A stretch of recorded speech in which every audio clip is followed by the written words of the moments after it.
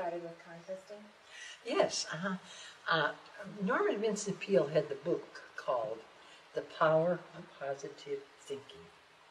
And I had picked it up, read it, and there were two things that really enticed me to research further, and that was when he said, you can have anything you want, provided you know what it is. See yourself as already having it. And those were three things that intrigued me. And I was, just a little happy homemaker, no education, high school education, period. And the mother of three and sitting home and needing a lot of little creature comfort things, And so I thought, well, that sounds exciting. So that night, my husband got in and I said, I read this book.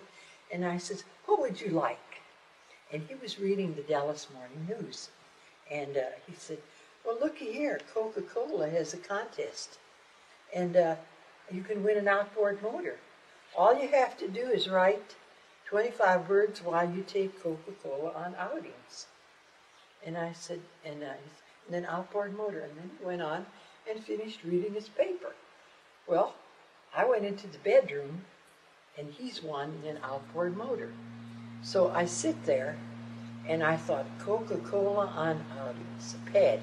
And I thought, we don't even drink Cokes. That's going to be a tough one. But I saw him sitting in a boat with his motor, enjoying himself. And so I wrote, he liked to go fishing by himself on weekends because he had a very serious job. And he was always stretched out, and the kids were too young to take him fishing at that point. And so he'd go out for the afternoon. Okay, so now I'm sitting there, and I see him in this boat, and I write, I'm a lone wolf fisherman. Cokes are my silent partners. They contribute no yakety yak, only enjoyment when called upon. 25 words. Put it in an envelope, mailed it off, and actually said to him, I wonder how long it's going to take him to let us know we won. Now, that's positive thinking. I didn't know any better. I just knew I wrote that story, that incident, he's got to win it. 2 weeks later, the representative from Coca-Cola called and said, Mr. Hadsell, you won your outboard motor. I thought, well, that's nice. Now, what would we like to win? See, now what would we like to win? And my daughter said, well, I'd like to swim bicycle. And I said, and you want what color?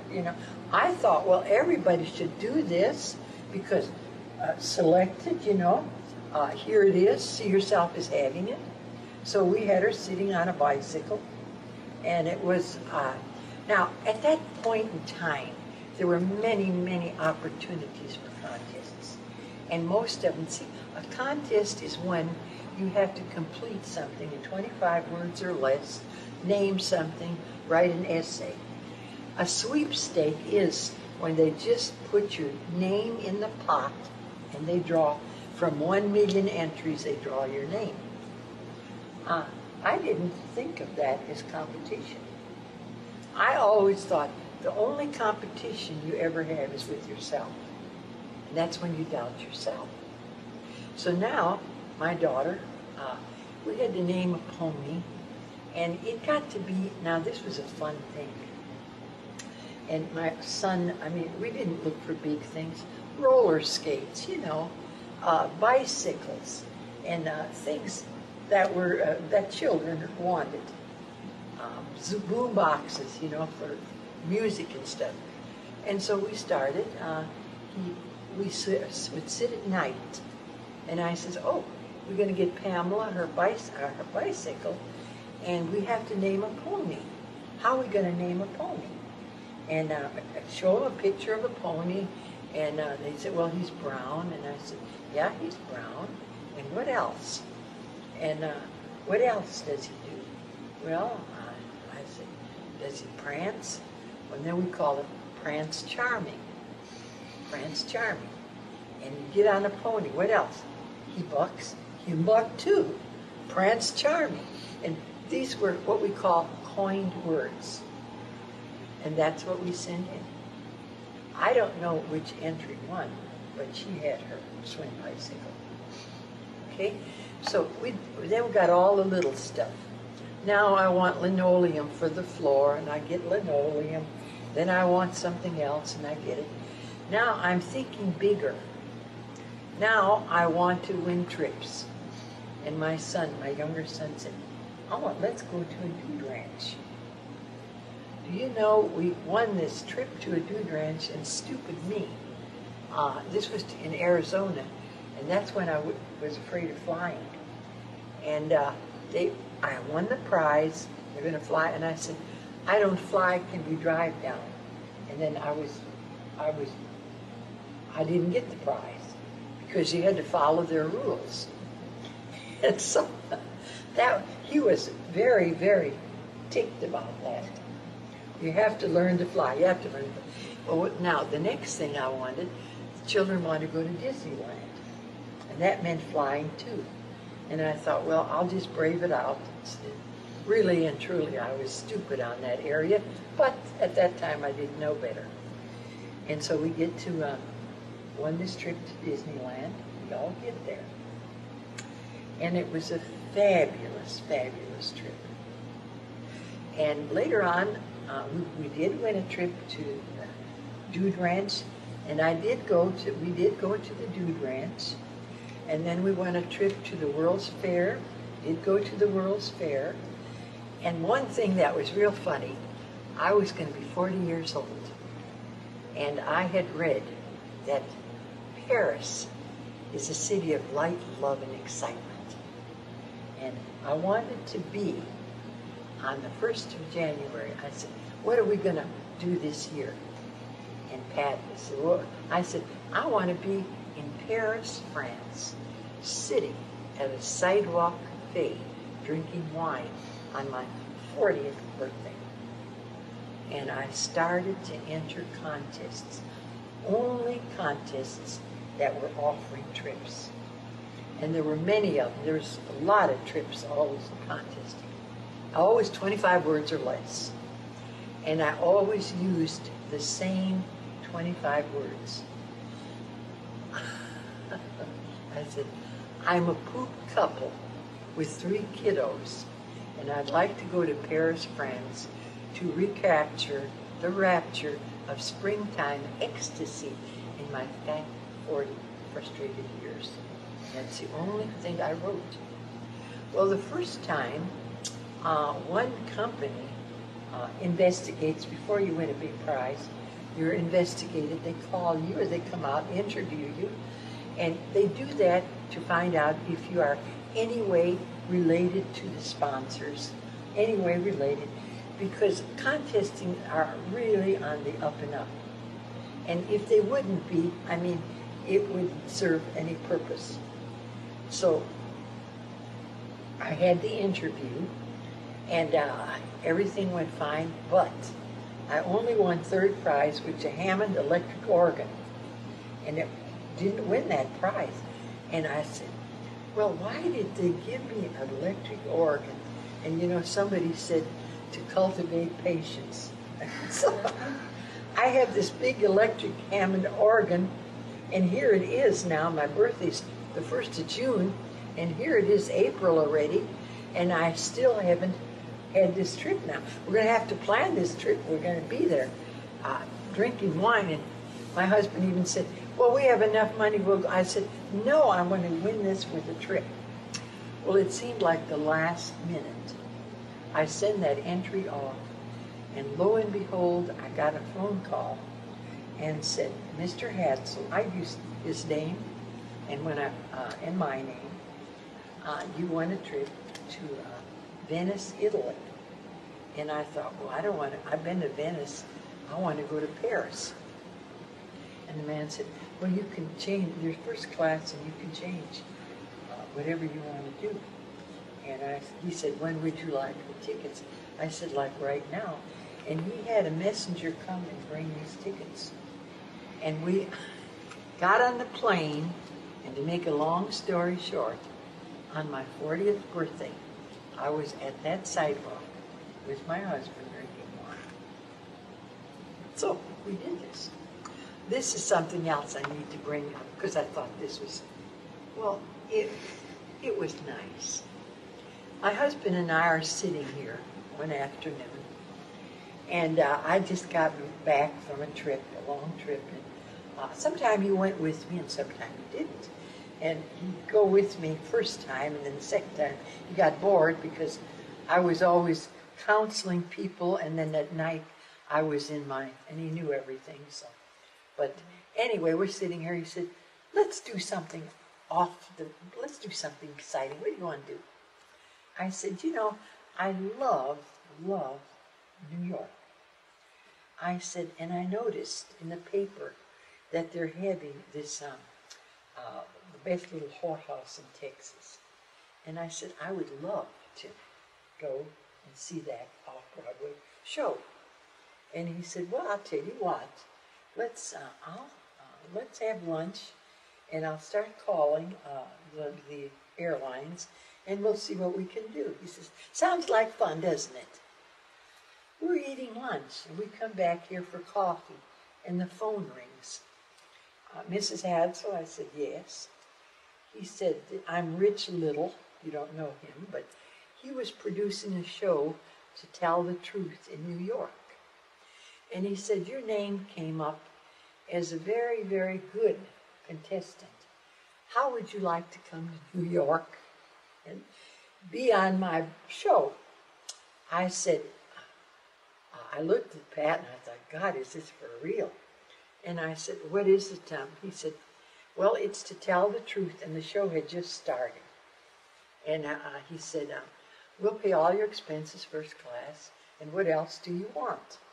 And I said, could I have tickets to this off-Broadway show? Will Success Ball Rock Concert? And he said, and what else? And I said, well, my husband wanted to come. Well, okay, we'll do a tour. We'll give your husband a ticket also, and what else? I mean, you know, when they want you, they want you. And he said, everything that we advertise, you will also get.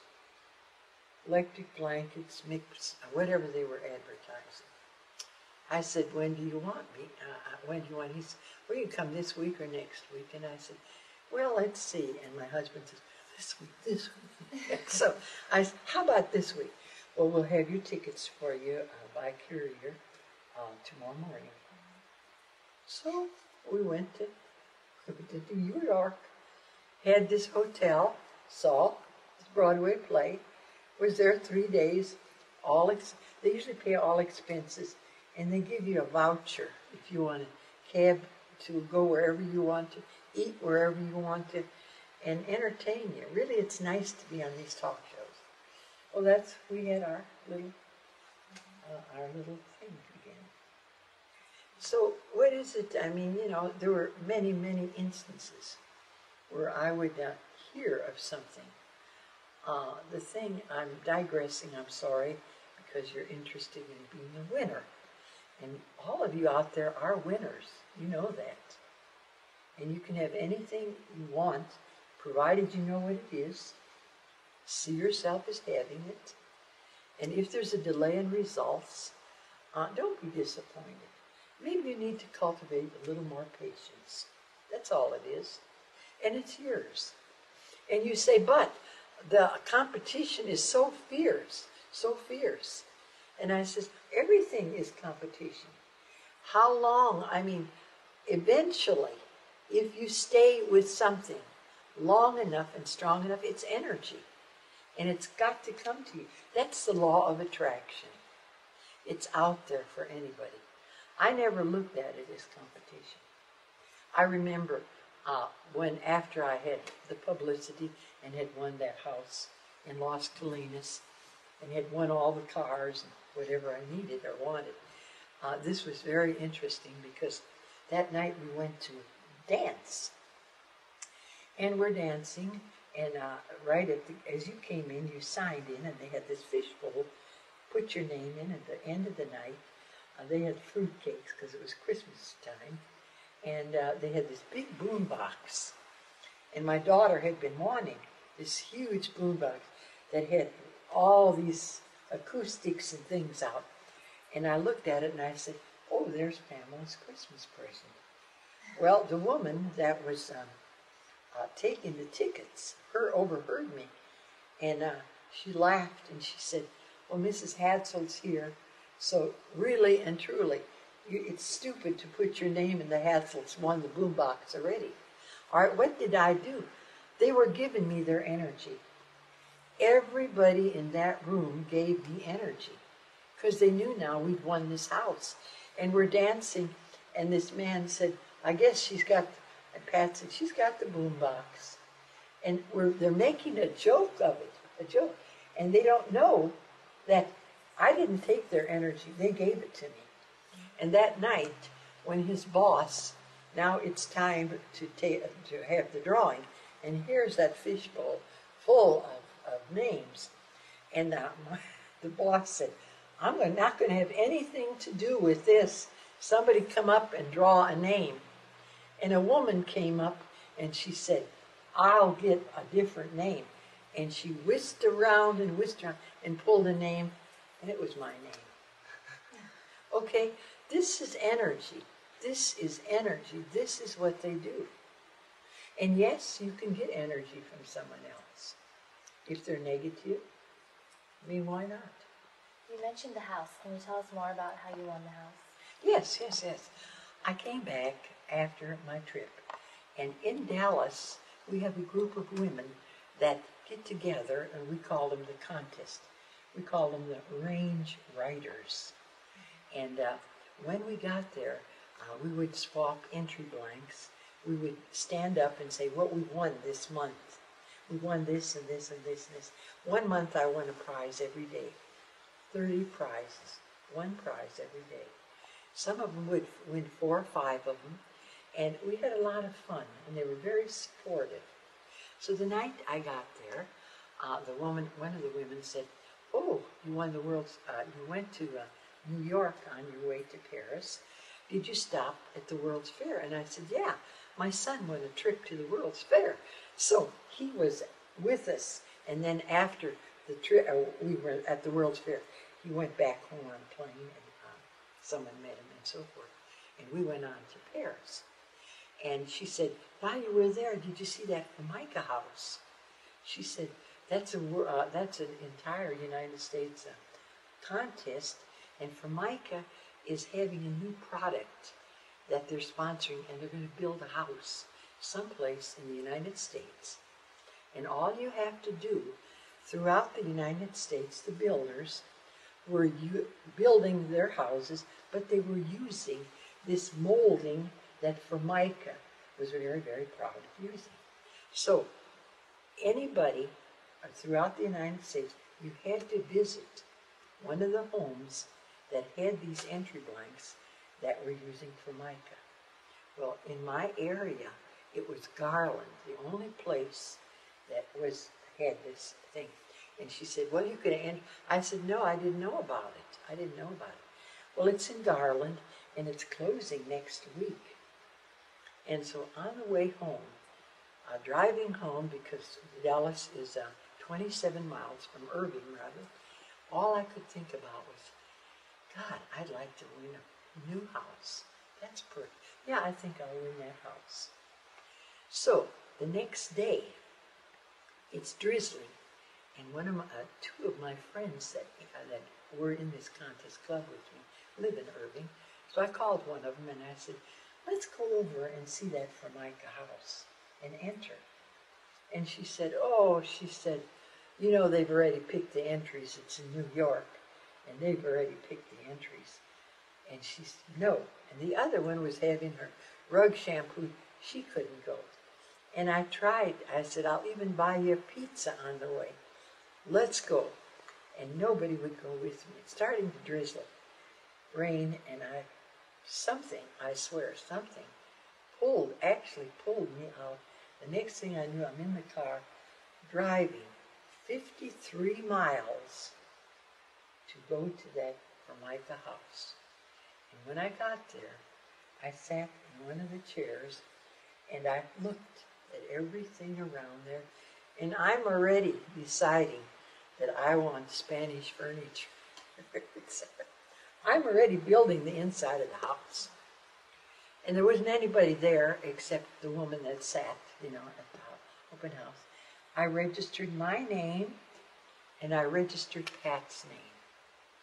And I took an entry blank home.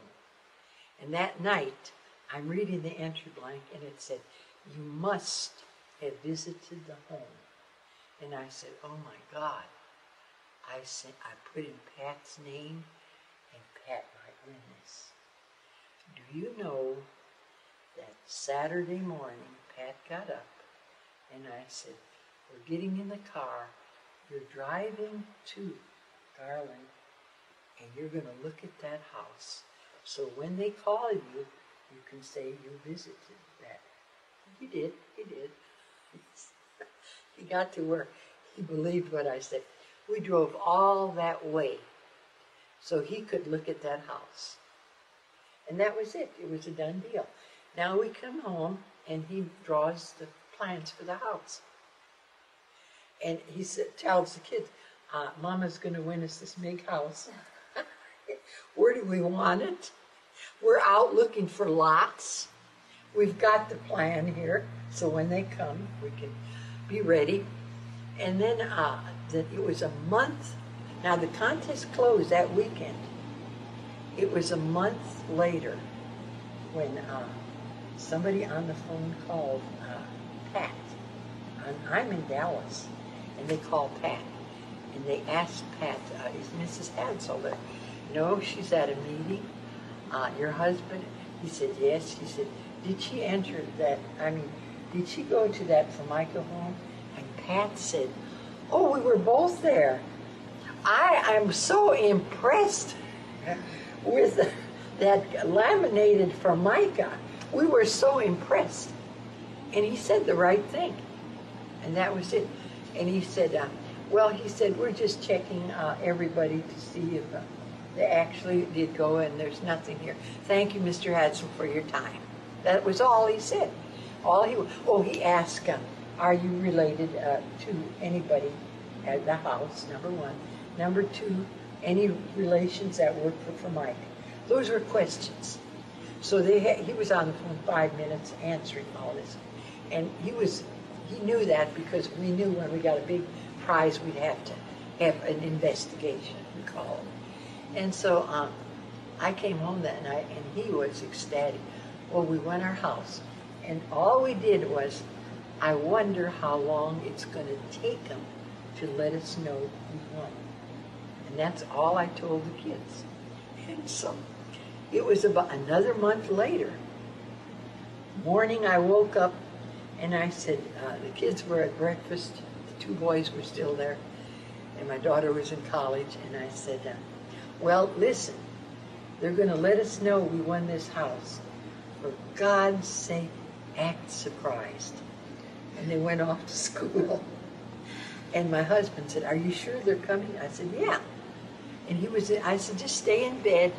And I says, "Pretend, we're just going to wait for them." Well, at 2 o'clock, and now it's 1 o'clock, and I went to the bakery to get some bakery, and I'm getting ready to put the coffee pot on when they come, and nothing happens. And about 2:30, I get this phone call, and they say, Mrs. Hadsell, when does your husband get off work? And I said, well, he's here now. They were waiting for him to get off work so they could tell us together. I said, well, he's here. And I said, he just took the day off. Well, then we're coming right out. We're representatives, vice president of Formica, and our PR man. We want to come out and tell you something very, very interesting for you. And I thought, yeah. And then I, of course, reminded Pat to act surprised, They came in the door. I acted surprised. Oh my God. Oh no, not me. Oh no. And I told Pat, don't show him the plans. So we're talking and he said, well, where do you want it? And I said, well, there's a new area, you know, and I said, and we have the plans. And the guy looked at me, and I said, well, we were planning on building a house, but we didn't tell them that they were going to pay for it, you know. And so we had all the plans there, and he couldn't believe it, you know. And I said, yeah, we had plans of enlarging this place. And that's how it came about. And from that period on, they hired an interior decorator. They hired so many people because it was publicity for their Formica. They would call me. They send me flowers. One weekend, he'd always call and say, are you happy? Are you happy? Because at that time, the National Enquirer, which is that rag magazine, called and said, if there's any negative things, because this is the first time a house had ever been given, if there's any negative things, tell us and we'll pay you for the negative. And I says, get it real, and hung up. And I had that offer 2 or 3 times, and they were aware that they were looking for negative things. And there weren't any negative. But he'd call up and say, are you happy? Is there anything we can do? And every time they came, they wined us and dined us at the best hotels. And so one day he called, and he said, what's your favorite place? And they were building, and he kept coming and visiting, bringing me candy, flowers, and so forth. And I said, God, would I like to go to New York? Okay, we'll send you to New York. And they brought us first class tickets. My husband and I went to New York. And at that time, the play was on Broadway, Will Success Spoil Rock Hunter? That was the play I wanted to see. And they sent me to New York. And while I was in New York, I did a lot of publicity with one of the magazines, the Good Housekeeping magazine. And they interviewed me and so forth. And then they had the house open for a month where they could, people came in, and I was just the hostess. And they had people there that took care, cleaned the house and so forth. And then it was turned over to us officially. Gold keys. We had a gold key. My husband and I each were given a gold key. And then he asked, listen, that's a big, at that time, that period, in the 50s, 60s rather, income tax was a big challenge if you won a lump sum and you had to pay it right away. And he said, if income tax is a problem, we'll take care of it. You know, I mean, they couldn't do enough. They couldn't do enough. That was a fabulous